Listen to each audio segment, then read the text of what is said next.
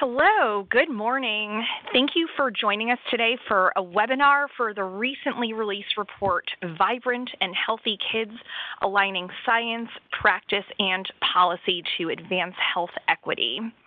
A free downloadable copy of the report and related resources are available at nationalacademies.org/vibranthealthykids.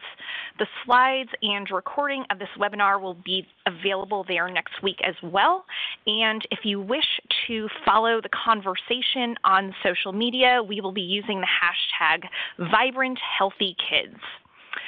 For those of you who are not familiar with the National Academies of Sciences, Engineering, and Medicine, we are private, nonprofit institutions that provide independent, objective analysis and advice to the U.S. to solve complex problems and inform public policy decisions related to science, technology, and medicine. For each requested study, panel members are chosen for their expertise and experience, and they serve pro bono to carry out the study's statement of task. The reports that result from the study represent the consensus view of the committee, and they must undergo external peer review before they are released, as did this report. I have with me several members of the committee to discuss the report, but before I introduce the committee, I want to go over a few reminders. Please note this webinar is scheduled to last 1 hour. We'll start off with a presentation by the committee members, and then we'll open it up to the Q&A. You can simply click the Q&A button on the bottom of your screen to submit a question.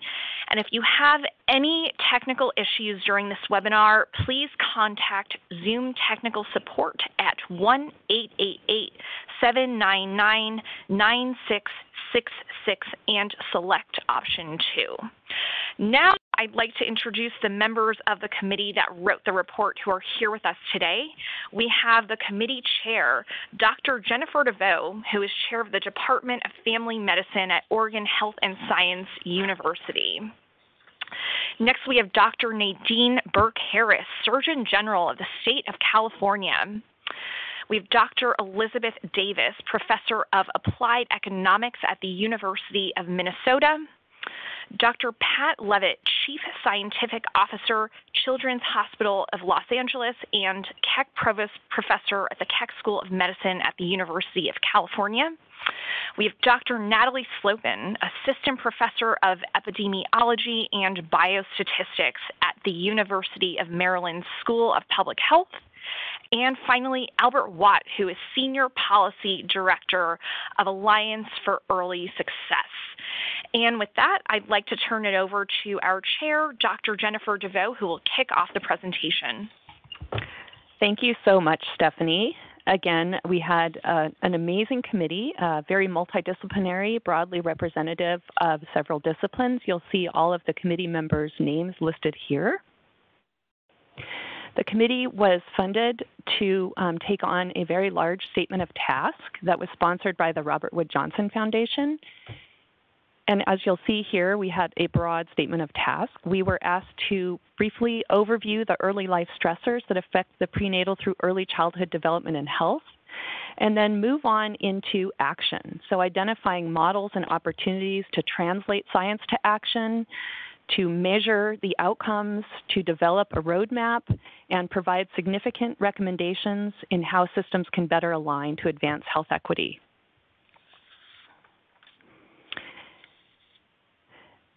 There is an incredible problem, many problems actually, and important for health equity. And this is listing just a few examples of early life experiences that have profound impact on the health outcomes in childhood, adulthood, and across generations. The next slide shows the committee process. Again, as I mentioned, we had a very dedicated, inspirational committee. We held 5 action-packed meetings. During these meetings, we received input from a broad range of invited experts. Many of our meetings were open to the public. We had deliberative committee meetings. Over the year, we prepared a 9-chapter report. And this report then underwent external peer review by 12 expert reviewers. all recommendations in the report were driven by consensus. All committee members agreed with all recommendations in the entire report and then responded to expert peer reviewers. Our committee approach was a population health, public health approach in which we used a health equity lens. We did comprehensive literature review and used the foundation of two previous reports, the 2000 Institute of Medicine report From Neurons to Neighborhoods and the 2017 Academy's report Communities in Action. We embraced the life course approach and focused even before the prenatal period all the way to preconception through early childhood and provided recommendations for practice, policy, and systems change. To guide our work, the committee adapted several concepts from previous conceptual models in order to create our conceptual framework. Within the context of the life course from preconception to adulthood, the diagram's nested circles illustrate the complex socio-cultural environment that shapes development at the individual level. These circles also illustrate opportunities for interventions to improve individual health and developmental outcomes, as well as population health and health equity. So in the center is representative of the individual socio-behavioral, psychological, and biological mechanisms that operate and interact within and across these three levels. Culture is also operating at all levels. The inner gray ring surrounding the child represents the factors that most directly and proximally shape children's daily experiences and routine practices. These include caregiver well-being, social connections, and family cohesion, which affects social connections in early life. The next level, the light blue ring, represents the social, economic, and environmental conditions. These interdependent factors are grouped into three domains, identified as our committee as being critically important for targeting prenatal and early childhood interventions, including healthy living conditions, early care and education, and health systems and services. And within each of these domains, we identified evidence-based solutions, opportunities for intervention, barriers, promising models, and future research needs.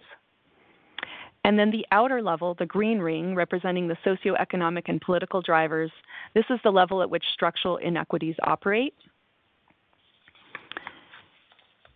And as one example, on the next slide, we show statistics related to poverty being one of these significant socioeconomic drivers, which affects the developing brain and cognitive outcomes of children.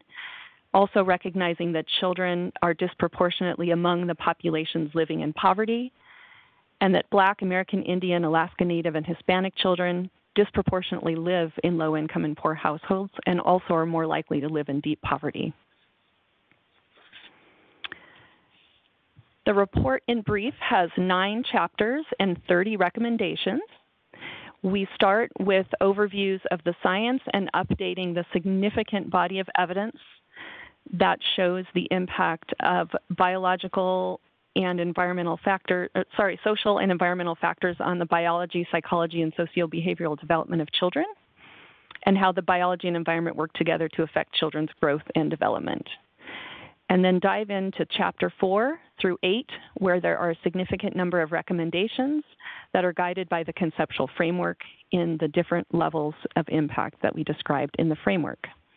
So I'm going to turn it over to Dr. Pat Levitt, who will dive into talking about much of what's in the earlier chapters of the report.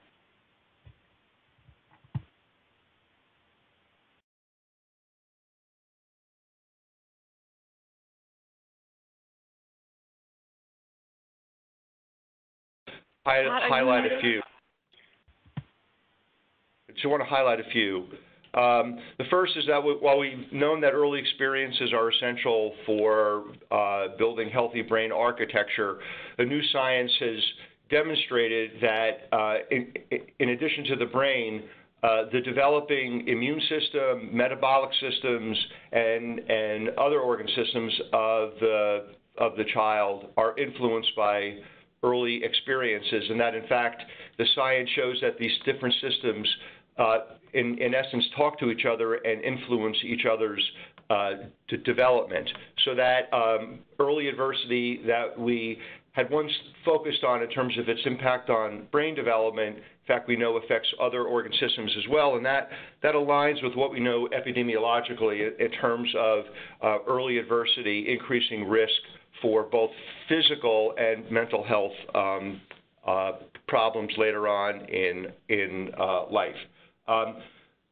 The second is that we've defined much more clearly what sensitive periods of time are that maximize experience in terms of driving development of the brain and other organ systems, and that early adversity can change those periods of time. They can shift them earlier, they can make them shorter, and that will have an overall impact on development.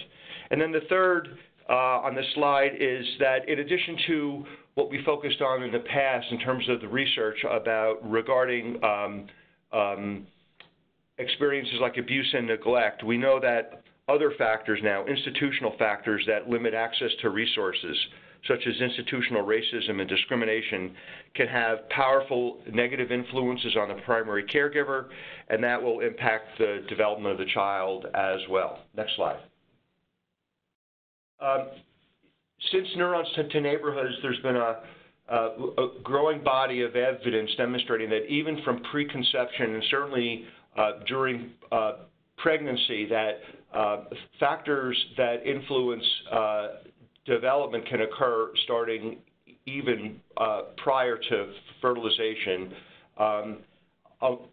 Among the factors that we think are most important in terms of buffering negative experiences are relationships between the child and the primary caregivers, and the relationship actually starts prenatally with the health of the mother and the father as well in terms of reducing early life stress.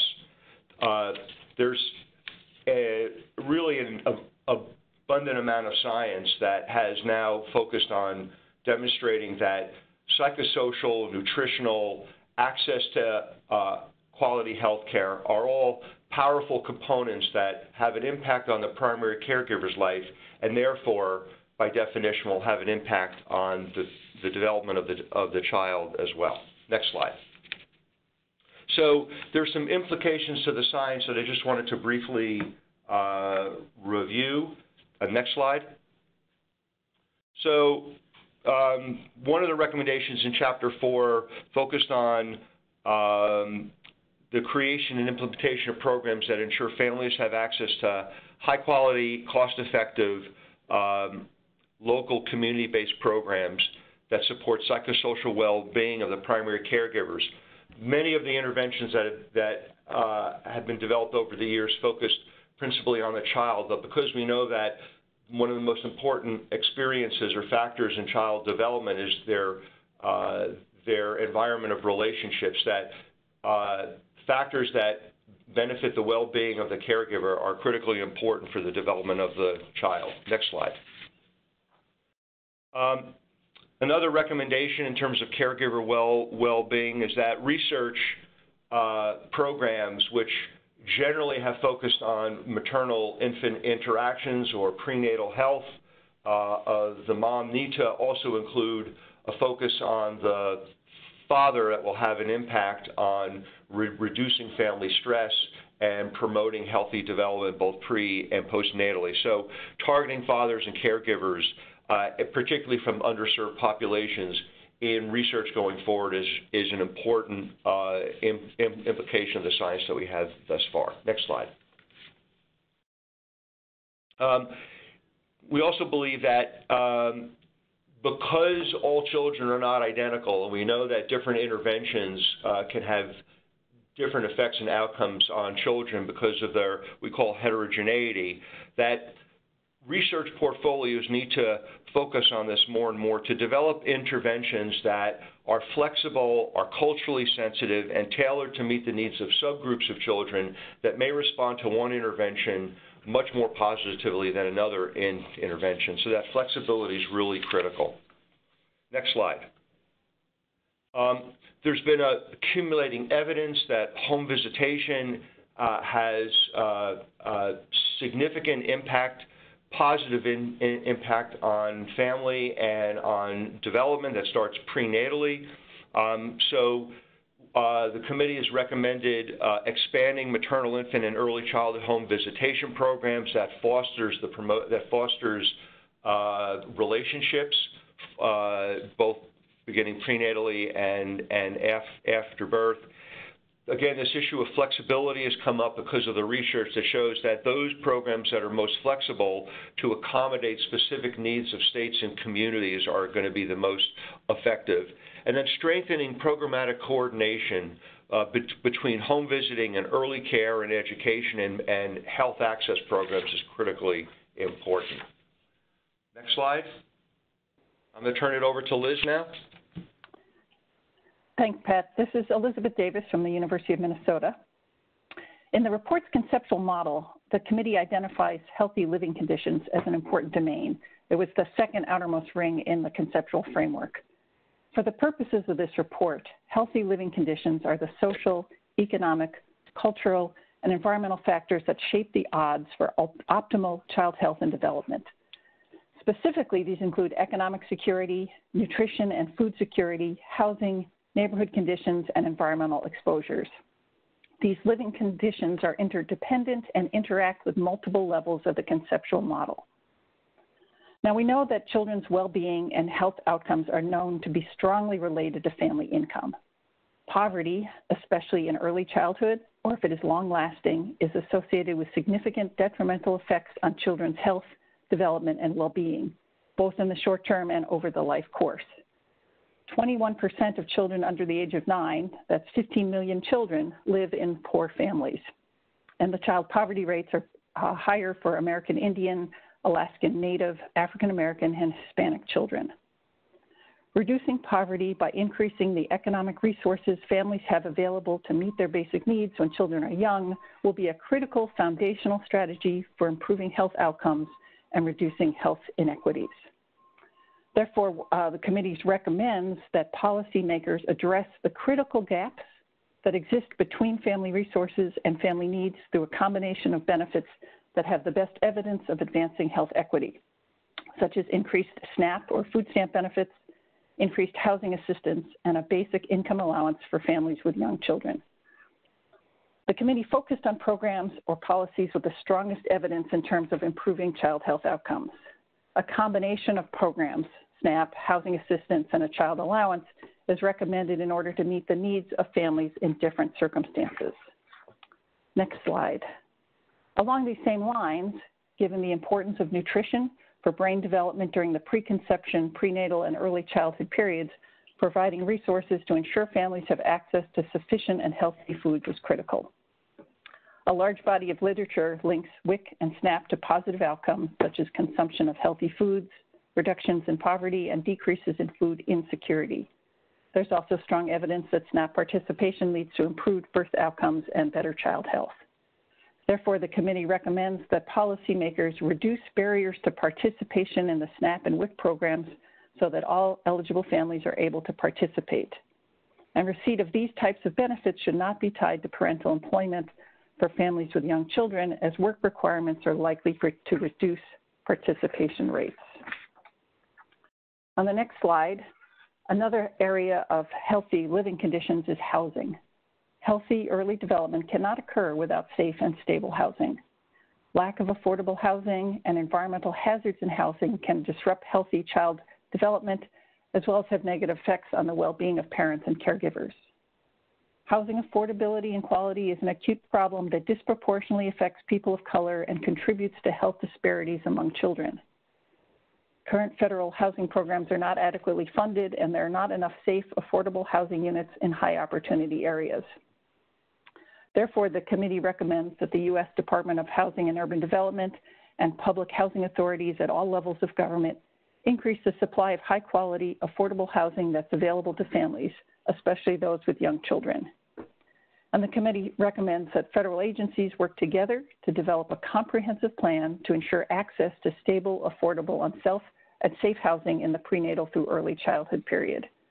This strategy should particularly focus on populations who are disproportionately impacted by housing challenges and experiencing poor health outcomes. Finally, in terms of healthy living conditions and housing, the committee also makes recommendations to prevent and mitigate the effects of harmful environmental toxicants during the prenatal and early childhood periods. The committee recommends focusing on reducing exposure to toxicants in the home and community, in early care and education settings, and increased screening and training for healthcare professionals. Next slide, please. One of the key messages of the report is how very early life experiences matter based on the science of development. Given the strong scientific evidence on the importance of relationships with primary caregivers, the committee recommends that a national program of paid parental leave be implemented. Short paid leave has been associated with improved health outcomes, in particular reduced infant and child mortality, improved maternal health, and increased rates of breastfeeding. The U.S. is currently the only OECD country without a national paid leave policy, although a few states have passed such programs. The current unpaid leave through the Family and Medical Leave Act does not cover all employees, and many low and even middle-class families cannot afford an unpaid leave. Paid parental leave grants parents greater opportunities to take time out of the labor force to attend to their children's needs. It acknowledges the special needs of infants and the importance of the infant-caregiver relationship for brain development and health outcomes. Next slide. Therefore, the committee recommends that policymakers implement a paid parental leave program. In considering the details of such a program, policymakers working with researchers should consider variations in the level of benefits, the length of leave, and funding mechanisms that will have the largest impacts on improving child health outcomes and reducing health disparities.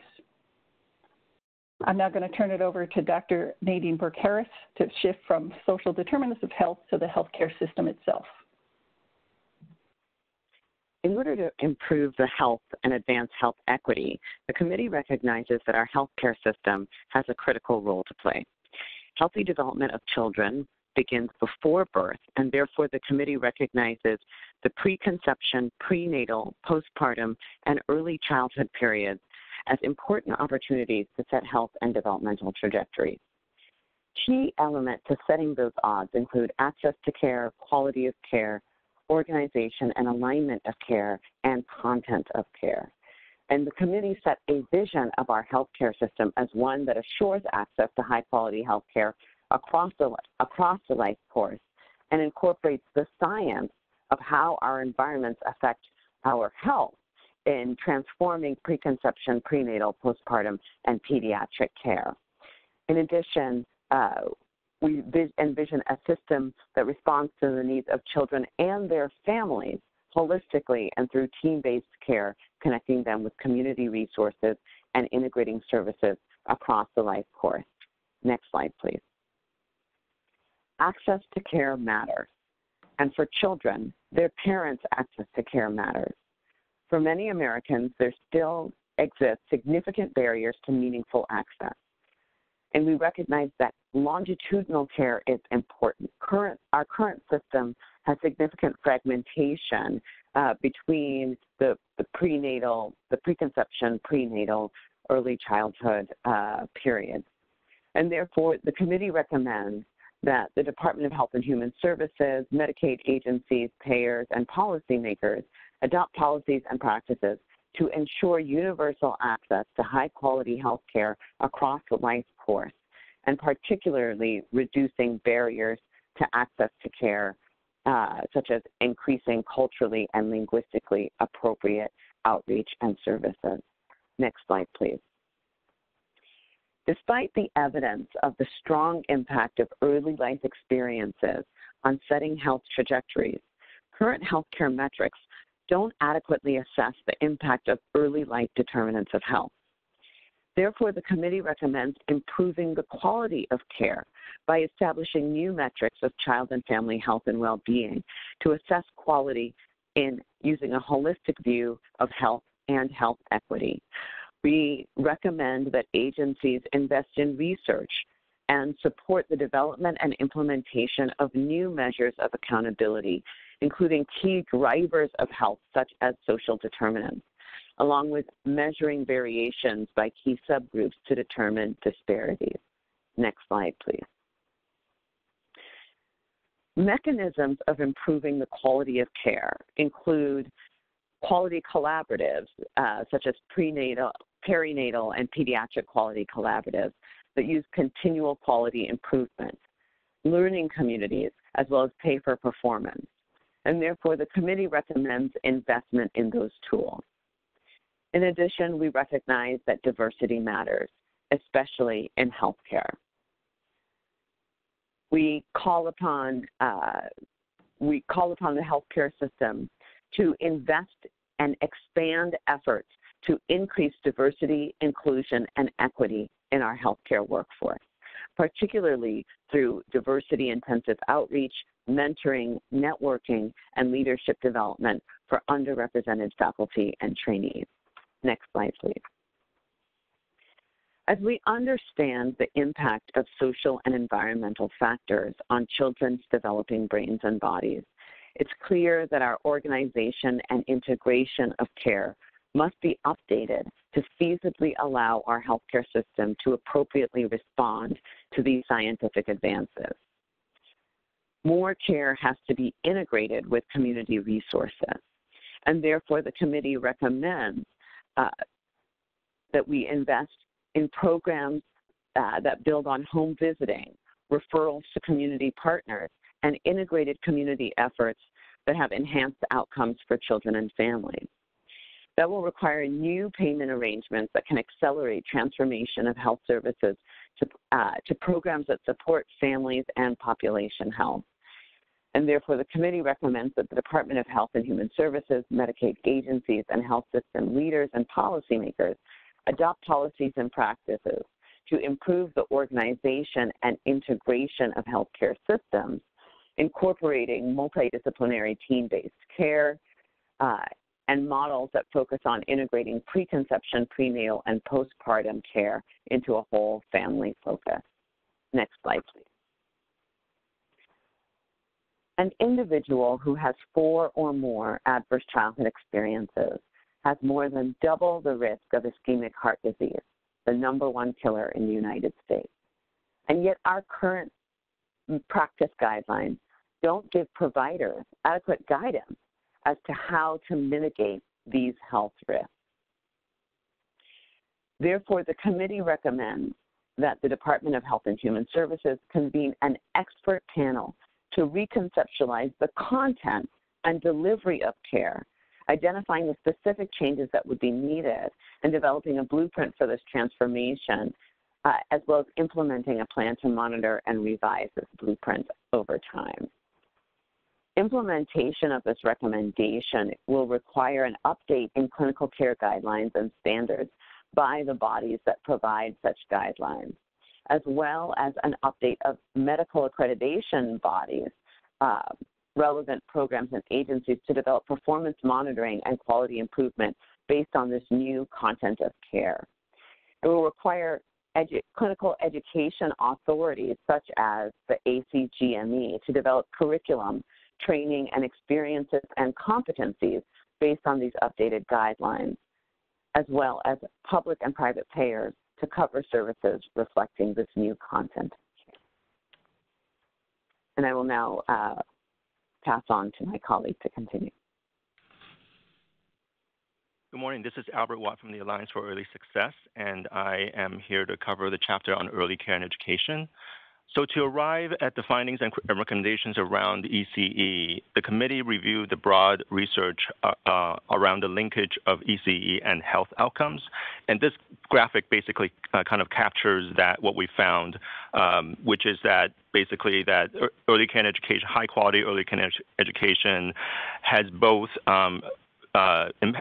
positive impacts on social and emotional health and physical health outcomes in the short term. And these short-term outcomes can lead to low risk of dropping out from school, greater school engagement, and subsequently better educational attainment, which results in increased income in healthcare, decreased social and health risk, and improved health equity. So we basically conclude that early care and education can be an important part of a health promotion strategy. But in order for that to happen, the first recommendation we have is that the early care and education system needs to take a comprehensive approach in order for it to be a platform for a health promotion strategy. And what we mean by a comprehensive approach is spelled out in the report, and I'll just share a few things to let people know what we mean by that. So I think the first thing is that early care education systems can, through their standards, policies, and practices,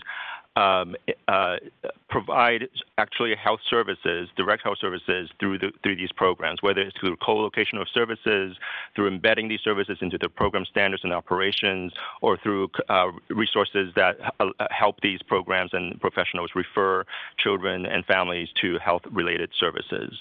Another part of the comprehensive approach has to do with a strong social emotional learning curriculum or program that includes evidence-based curriculum as well as training and supports for the professionals, early child educators to implement that curriculum effectively.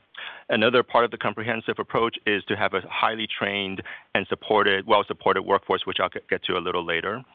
And fourth, also another part of it is the strong family engagement component that has evidence-based behind its impact, such as connections with home visiting. So in terms of the next next slide, please, sorry. So in addition to incorporating these comprehensive standards and practices in ECE systems, the committee also recommends that agencies that have jurisdiction over these programs establish program standards and accountability systems, and also do some cost analysis to determine the adequate funding and resources necessary to implement this kind of comprehensive approach. Next slide, please.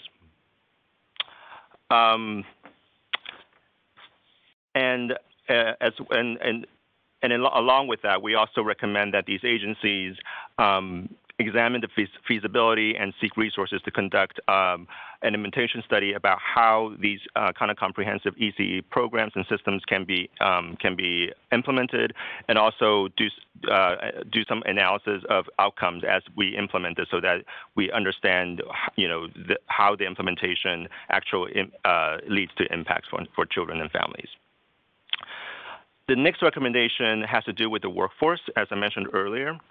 So in order for ECE systems and programs to have this kind of impact on health, we need an early child education workforce that is well-trained and with competencies related to these practices. So what we mean by that is includes strengthening the professionals' understanding of and capacity to collaborate with professionals from other sectors to support health outcomes and health equity, educating professionals about unconscious bias and practices that undermine the learning and socio-emotional health of diverse children and the families, training and coaching on effective anti-bias and culturally responsive practices that strengthen these professionals' effectiveness in supporting the learning, social-emotional health, and well-being of diverse children and families, and effectively implementing practices and policies informed by understanding of trauma. In addition, the report also recommends that the workforce also needs to be supported themselves in terms of how they're compensated, the working conditions, and also skills to manage their own stress and even trauma in some cases. And finally, the last recommendation in this section has to do with access and affordability of ECE programs. So even if our current ECE programs and systems adopt these practices and standards that I talked about earlier, unfortunately right now, many children in our country don't have access to ECE programs, especially those who can benefit the most from them. So what this recommendation is about is it's both about strengthening and expanding. So as we strengthen these programs and systems to incorporate these kinds of health-related practices and standards, that we also work towards expanding access to all eligible children in the programs that at the federal, local, and state level. So specifically, we recommend that the policymakers should work with the U.S. Department of Health and Human Services, Office of Head Start, and Office of Child Care to develop and implement a plan to improve the quality of ECE programs by adopting the health promoting standards discussed in this report, and that within 10 years we expand access to such comprehensive, high quality, and affordable ECE programs across multiple settings to all eligible children. We also recommend that as we do this, that the HHS conduct a process evaluation to make sure that, again, as we implement and expand these programs, that we learn about what's working, what's not, and how these programs are really impacting kids and families. Great. Thank you so much. This is Dr. Jennifer DeVoe again, and just wanted to again reiterate that building on the effective interventions and work happening in the many sectors highlighted is critically important. The committee also recommended that advancing health equity in the preconception through early childhood periods cannot be achieved by any one of these sectors alone, and that translating science into action will take collaboration and alignment across all sectors that frequently interact with children, families, and the professionals who serve them. So Chapter 8 is dedicated to many of these cross-sector initiatives and recommendations, and I will briefly introduce those now. So the first is to address barriers to data sharing and integration, cross-sector financing, and other challenges to collaboration. The second is to enhance detection of early life adversity and improve our response systems. Next slide. Our third is to develop trauma-informed systems in all sectors and collaboration across these trauma-informed systems such that sectors can learn from each other best practices. The fourth is to build a diverse, culturally informed workforce in all relevant systems. And fifth, to improve access to programs and policies across systems that provide parental and caregiver supports, and to encourage wraparound services and bundled services for families.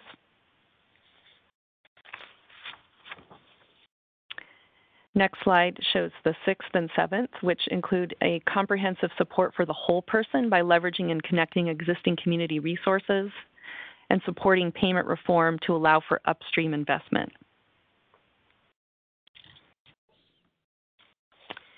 And our next slide summarizes some of the key concepts of the report that are woven throughout the many chapters. The first is to intervene early. These periods in early life are foundational for healthy development across the life course. The second, to address systemic and structural factors, that individual experiences within systems vary dramatically based on racial, cultural, and other personal characteristics, and that these set the odds for an individual but are no means deterministic. And when different odds play out, they generate systematically different health outcomes. A health equity approach requires systems to change in ways that improve opportunities for experiences that are positive and reduce the odds for negative experiences and adverse exposures. And third, the interconnected nature of health disparities. The systems that influence developmental and health trajectories are profoundly interconnected, and that the impact of any one of these systems will inevitably ripple across and shape what happens in others. And finally, our last slide highlights the roadmap that is our Chapter 9 that shows many of these key concepts and other recommendations. Intervene early, support caregivers, reform healthcare system services to promote healthy development, create supportive and stable early living conditions, maximize the potential of early care and education to promote health outcomes, redesign the content of preconception, prenatal, postpartum, and pediatric care while assuring ongoing access, quality, and coordination, implement initiatives across systems to support children, families, other caregivers, and communities, and integrate and coordinate resources across the education, social services, criminal justice, and healthcare systems, and make them available to translate science to action. That concludes our formal presentation, and we would like to thank you very much for joining us and for your commitment to all of our nation's children, families, and communities, and to health equity. And I also want to remind people that our report and many materials, including these slides and other resources, will be available from the National Academies at their website. Thank you very much. We're going to move on to the Q&A, and I understand there are some questions that have come through, and Stephanie will read one of those now. The first question we have is for Pat, and it is, to what extent are prenatal and later interventions too late? Wouldn't it be more effective to reduce or manage chronic stress pre-pregnancy? Is this reflected in recommendations? Why not?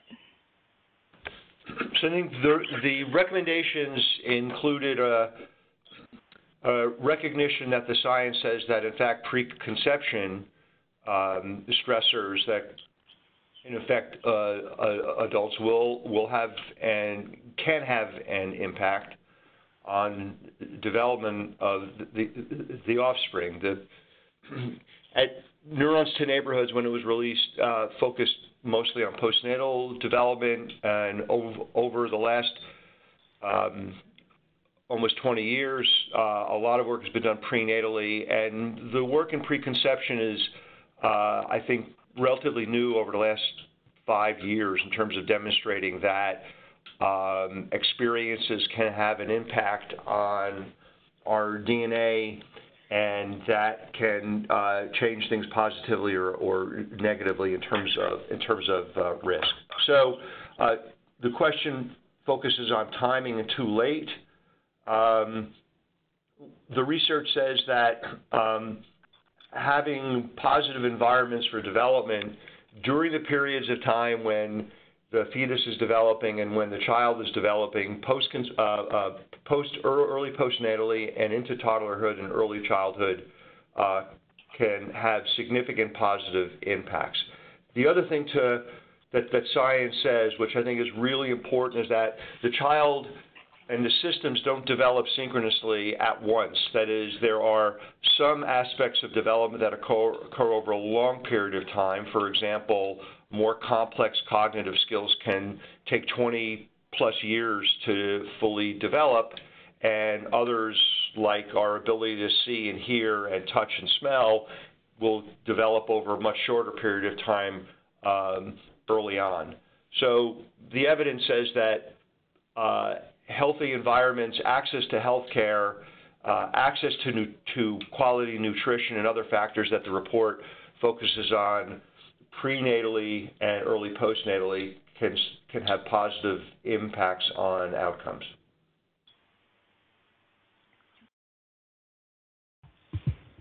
This is Jen DeVoe. I think the other point that the committee wanted to highlight is this is an important period in life that sets odds for optimal health, and an important period in life to intervene with prevention strategies, buffering, early detection, and treatment, and that it's never too late, that it's important to detect and refer at any point if providers and other caregivers notice that a child is at risk or having adverse experiences, and that the mitigation and buffering interventions that are recommended here can be implemented at any point. Ideally, prevention and early detection and early response is important, but it's never too late given the plasticity of the brain and the biological systems. Our next question is for Dr. Nadine Burke-Harris. Are there good examples of community-based integration and collaboration between early child development programs and primary health care programs? Yes, and we listed a number of these examples in the report, and I am so I don't have the specific examples in front of me, but we did look at a number of models that do exactly that, and highlighted them in the report, and we looked for models that had evidence or of some effectiveness or improvement on outcomes. This is Albert from the Alliance for Early Success. I would just add that one of the things in the early care education chapter that we highlighted was the Head Start model, and I see some questions about the alignment or integration of early care education and health. We did find, the broad evidence in terms of the research on Head Start does suggest that it does have positive health outcomes. It's not a perfect model, obviously, and you can use some improvement and additional resources. But the standards that are embedded in the federal guidelines for Head Start programs very explicitly connect early care and education and health services, and I think we can, early care and education systems writ large, whether it's a state pre-K program, child care programs, et cetera, I think can look to Head Start as sort of a blueprint or foundation to build from. And I think we all should think about how to strengthen that part of the Head Start program so that and expand eligibility as the report recommends, so that more kids can benefit from those kinds of integrated services. The next question is for Dr. Jennifer DeVoe. Does this report have specific recommendations about best practices on how preconception, prenatal, postpartum pediatric systems might better collaborate and align?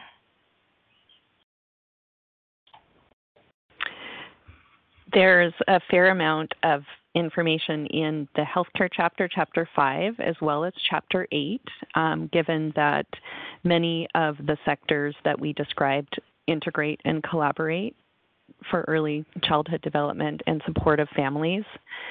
Here's where we also talk about there being significant barriers, and one example I will highlight is that many of these sectors in local communities, states, and federal government have a significant amount of important information and data about children that are at risk and families that are at risk, but there are currently a number of barriers to sharing that data and integrating that data, which would enable many of these caregivers and providers to better understand and better serve these families in a more immediate and rapid way. And I also, in my own personal experience as a primary care physician, there are a number of programs that can be strengthened where physicians and other healthcare providers can identify at-risk children. And as many of the models that were highlighted that are evidence-based in some communities now enable primary care physicians and others on the team to immediately refer patients and families to critical social services such as housing assistance and food assistance, and these programs are showing significant promise and evidence at improving outcomes, and they need to be expanded. And so there are many recommendations regarding how to expand those programs and how to build on that evidence. The next question goes to Dr. Natalie Slopin. Almost half of children in the United States have experienced at least one adverse childhood experience. How do we change the trajectory for those children? Thank you. So when we understand the root causes of poor health, which are extensively outlined within Chapter 3 of this report, that's when we can begin to break the cycle of inequity. And as we discussed throughout the report, the earlier that we can intervene, the less expensive and more effective our interventions will be. So the science suggests that when we enact different systems level changes, ideally as early as possible, and support caregivers who provide the foundation for healthy development, we can change the trajectory for children who are facing adverse experiences. And we still have a lot to learn from a research perspective in terms of which interventions will work best for which children and which communities.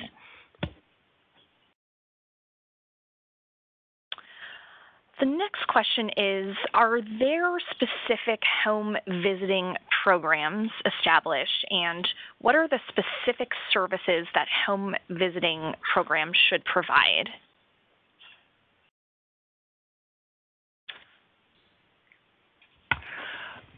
So this is Albert from the Alliance for Early Success. The report does cover some of the evidence-based models and home visiting, and as many people I think I'm aware of, the federal government has the McVie program specifically has released guidelines about which evidence-based programs are supported by the federal funding stream. So there are probably others out there that other people in the committee might be able to talk about, but that's one guidance that we can look to think about which programs are evidence-based. And this is Jennifer DeVoe. I would just follow that up as well with the recommendations that these home visiting programs, whether they be implemented with a nurse visiting the home, a social worker, or an early childhood education expert, that these programs coordinate with the early care and education and coordinate with the healthcare system and coordinate with the other sectors that we described as well. The next question is for Albert Watt. What existing early care and education programs can be used to implement the recommendations in this report? So just to reiterate you thinking about Head Start as a model, but in addition to that, the report covers a number of social emotional development programs and curriculum that have, again, evidence, pretty strong evidence. In addition to that, there's some research that we review around early childhood mental health consultants that have shown some evidence in improving practices in early care and education programs. Some of it relates to the trauma-informed practice and also the reduction of suspension and expulsions in these early childhood programs. Thank you. The next question is for Dr. Burke-Harris. What are the evidence-based strategies to reduce stress from adverse experiences for both caregivers and children under 5? What the evidence shows is that, number one, safe, stable, and nurturing relationships and environments are healing for kids. And so when we look at the evidence-based practices for supporting, for addressing early adversity, the strongest evidence is for interventions that take a two-generation model that address both the caregiver and the child, and also does that in a way that is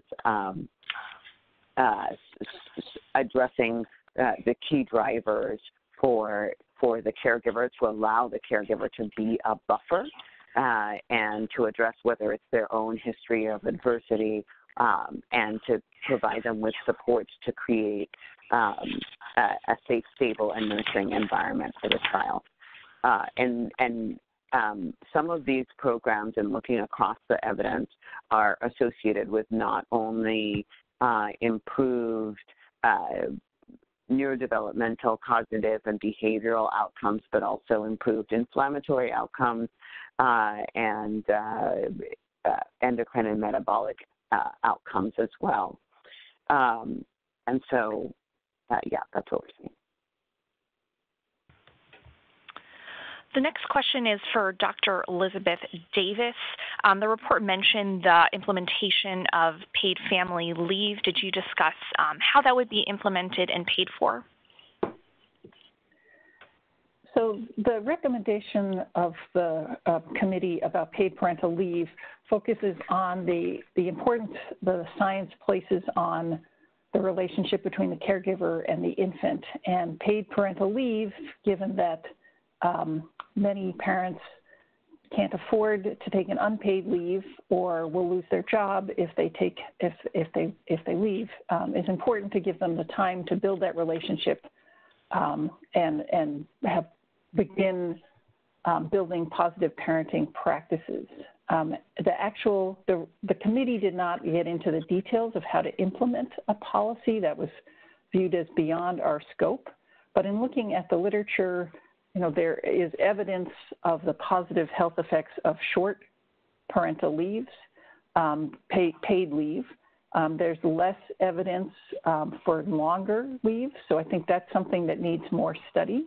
And so the committee recommendation is that a paid parental leave program be implemented, but that some research is needed to investigate how best to implement it in order to impact child health and maternal health outcomes. And so thinking about how long the leave should be and the funding mechanisms needs further study. We have a question for Dr. DeVoe. Given the substantial impacts of early adversity, the prevention of adversities and disparities is critical. What social, structural, economic, and political changes are feasible to be promoted and implemented? Thanks for that question. Our committee spent a lot of time looking at a number of evidence-based interventions that are already implemented in different areas, and these are some of those that could be feasibly implemented in a short-term time frame, and some of those have been touched upon already, such as home visiting, paid parental leave, expansion of programs that are already in existence, like supplemental nutrition programs and early education programs, in which children who are already eligible are not accessing those services. In some cases, a minority of eligible children are accessing those services or have them available. So reducing the barriers, strengthening existing programs can be done immediately or in the very short term. The committee also recognized, and the science tells us, that there are a number of longer-term interventions and recommendations that will take a significant amount of time. And these are also equally, if not more important, and we should continue to work towards the longer-term solutions while at the same time taking action immediately. And, of course, continuing some of the incredibly important research that's needed that's been mentioned by Dr. Davis, Dr. Slopin, and other areas within the report that were highlighted. Our next question goes to Dr. Burke-Harris. In your report, you make it clear that no sector alone can advance health equity. What role do the non-health sectors that are mentioned play? For example, early education, housing, food security? Substantial. This is what the evidence is showing us, is that our environment interacts with our biology to shape our health. And so from that standpoint, our, the early childhood education, as we heard from Albert, has an important opportunity to be an intervention to reduce health disparities, in part because early childhood educators, if they receive training on how to recognize and address early adversity and how to be a buffer, what we find is that, as I mentioned before, these safe, stable, and nurturing relationships environments are healing, and our early care and education systems have an opportunity to be part of that buffering system. What we understand is while the cumulative dose of adversity sets the odds in terms of risk, the cumulative dose of buffering is also critically important, and that is one of the things that the report seeks to give guidance on, is how we can increase that cumulative dose of buffering. Similarly, with housing, there's an opportunity to reduce the cumulative dose of adversity by ensuring that children have safe, stable, and adequate housing. And so there's in fact, it's the response by definition has to be an ecological response because of the scope of the challenge is so significant. Thank you. And we're running close to the end of our time, so we have room for one last question, and it goes to Dr. Pat Levitt. Why focus on the primary caregiver? Why focus on the primary care? So the research over a very long period of time has recognized that the infant's early environment is defined in large part by the individual who spends the most time with that child post-birth. Those interactions and relationships are actively building brain circuits and having an impact on other health systems in the infant that are going to establish a strong foundation for future development. So in some sense, it's focusing on building a strong foundation, which the report emphasizes certainly starts prenatally, and there's growing evidence that it can start preconception as well. So it's been the focus of research to demonstrate, I think, that the amount of time, those adults who are spending the most time with the infant during these periods of time when the systems are just beginning to mature is the most effective factor for building a strong foundation that's going to then facilitate later development.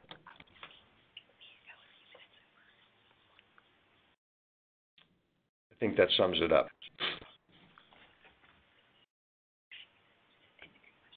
Oh, yes. And then we do have one final question. Can you speak to the impact of the current immigrant policies in terms of creating child and family adversity?